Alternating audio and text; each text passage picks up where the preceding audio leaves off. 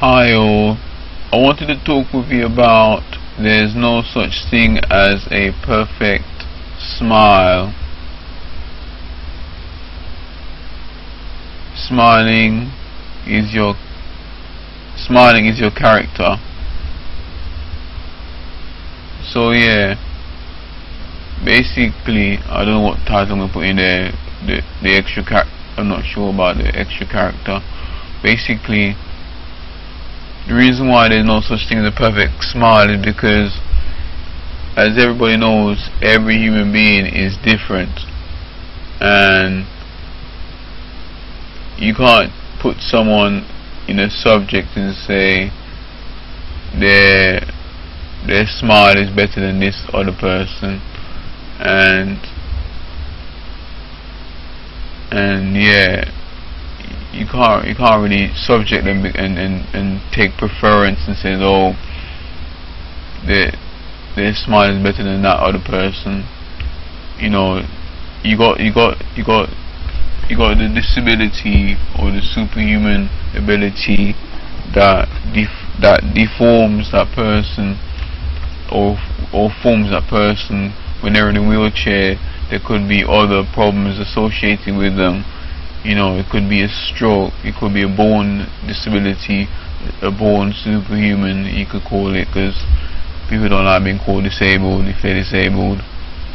So there's so many varieties of issues or situations where someone's supposedly perfect smile is impaired or supposed to be impaired, or you know, there are normal ordinary people, guys and gals, that they have good smiles, but still you can have a person that's average looks and they might not have a good smile, or you can have a good looking person and they don't have a good smile because something is not right. They got maybe big gums, or like they look better with not smiling, and every human being wants to be told they've got a perfect smile. So you know, I'm not trying to say you should lie, but you know, you could easily just joke around and say, you know, you got a nice wide smile. Even if they got big gums, you could just say, even if their gums stick out, you could just say you've got a nice wide smile. You could easily say that instead of saying you got big gums. You know, you can strategize it in a way that is helpful to that person or encourages that person and make them feel good about themselves and positive. So and besides, everybody has a good smile in my book. It's just we're living in a fallen world and everything's all deformed. Even I'm deformed. I've got a deformed toe on my left foot that I've been born with. So I'm not exactly perfect, you know. And all these people that want to have plastic surgery on their face and stuff, you know, just find your identity in Jesus Christ. Find your identity in that, and then you won't have to worry about your weight, whether you're overweight or not, and whether you think you have not got perfect smiles.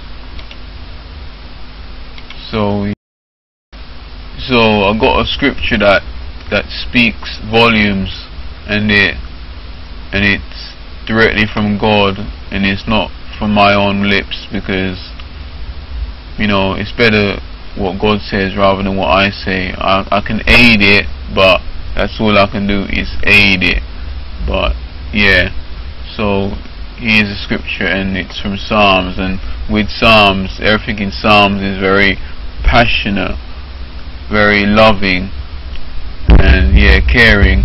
So let me read it then. It's in the King James Version, NKJV, Psalms 139 verse 14. It says, I will praise you, for I am fearfully and wonderfully made. Marvelous are your works, and that my soul knows very well. So when it says about fearfully, wonderfully made, it's talking about how, for example, I'll give you a perfect living example, not just a made up one. What it is that when we're in danger, automatically our hearts start beating fast, because when we know we're in danger, we start to fret, we start to worry, and the fear of our lives begin to kick in, and our alertness starts to come out in our minds, and we're pumped up. We're like really pumped up, ready to go, ready to like defend ourselves, whether you're female or male. Females don't really even if it's natural or not, females don't just back down and say, because it's a man, I'm gonna back down, he's gonna be better than me. Somehow and in some way, human beings are built for survival, and females, women are built for surviving their lives. They're built to survive regardless of whatever situations they're in, especially in God's situation, in God's protection. They are more protected. Females are more protected when they're in Christianity, and so is men as well. But yeah, but when we're outside of Christianity, there's less protection. But even regardless, even if we're to die early or late, we're forever in God's presence, as long as we believe that Jesus died for our sins and all of our sins. So yeah, so that really answers the question about our smile.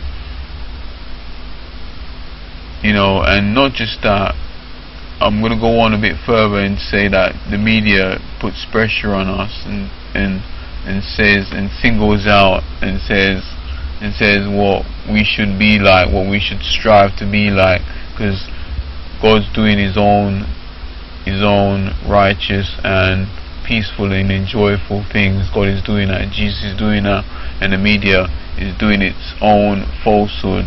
Sometimes the media does good things, but most of the time, or half the time, is preaching falsehood. Most of the time the media is preaching some kind of falsehood, whether it's every day or 24/7. It's at least every day the media is preaching some kind of falsehood. I've heard on the television before, many years back, I don't know, not long, maybe actually, I don't know how long, but a while back, I've heard on the television that someone actually said, God doesn't exist, which is a load of rubbish.